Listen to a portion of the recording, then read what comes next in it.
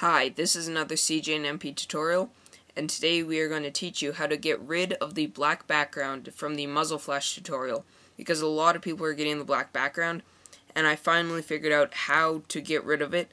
It should work. I can't completely reassure you, obviously, but it definitely should work. So just open up iMovie, and it's really easy and short. Just right click, and when you import it, if you already have it imported and you have the black background, you're going to have to re-import it. But what you have is, when you select it, this box right here will probably be checked, the optimized video. It will be like that for you. You're going to have to uncheck that. And so when you import it, I'm not sure why, but it will remove the black background. It should. I can't guarantee it. It works for me with a couple other effects too. So this is just how you do it. It's really simple. Thank you for watching. I really hope this helped a lot of people. Subscribe, thumbs up, and favorite.